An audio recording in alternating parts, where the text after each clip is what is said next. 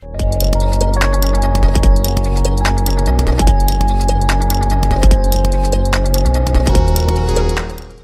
what's up guys? I know, yes, this is the official time. Everything on the OnePlus 8 and 8 Pro is out. We have all the official images of the OnePlus 8 and 8 Pro in all the colors, as well as OnePlus releasing the teaser and confirming some of the main features of the new OnePlus 8 lineup. They will be announcing these devices officially on April 14th, which is pretty near. First up, I want to take a moment and praise the color selection of these devices. These are looking absolutely amazing. We've got ultramarine blue, glacial green, and black color. Additionally, for the non-Pro model, there's a new glow color that looks pretty good. Overall, both devices are rocking very similar design as we have talked about before, but seeing the official renders here, we do have a bit of a difference in the display area. So if you look at the non-Pro model, it's actually more flat, whereas the Pro model definitely has more of a curve on the side, which will give the Pro model more of a premium look. The other difference is with the screen size. You're getting the bigger 6.7-inch display with the non-Pro model, as well as a brand new 5 megapixel color filter lens, which we have not seen before. So it's going to be interesting to see how it's going to work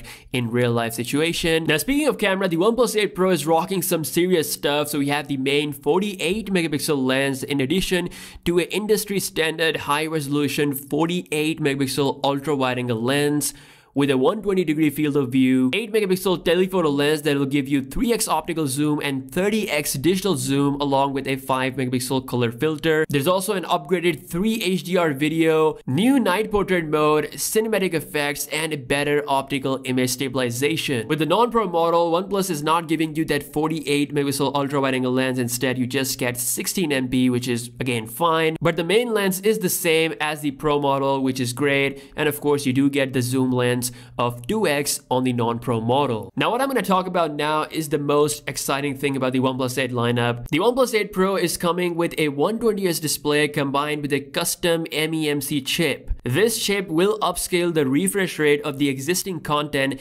that you'll be watching on your phone, like videos, whatever, to 60 frames per second and even all the way up to 120 frames per second, as the CEO said.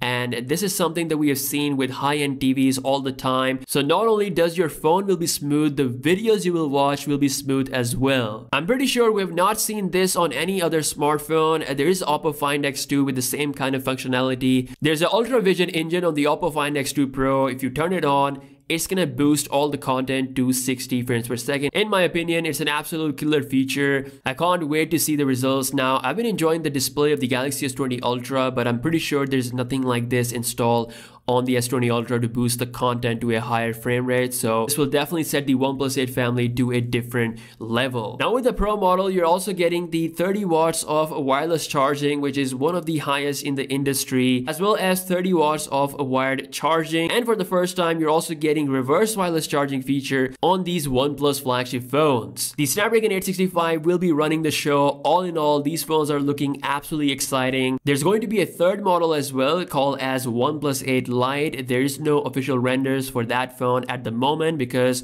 most likely OnePlus will be launching that phone later down the year. For now, OnePlus 8 and 8 Pro are looking absolutely sharp. Let me know your thoughts on the official design as well as the new camera features and the upscaling with the MEMC chip. Do you think it is game changer? Drop your comment and I'll see you guys in the next one. Peace out.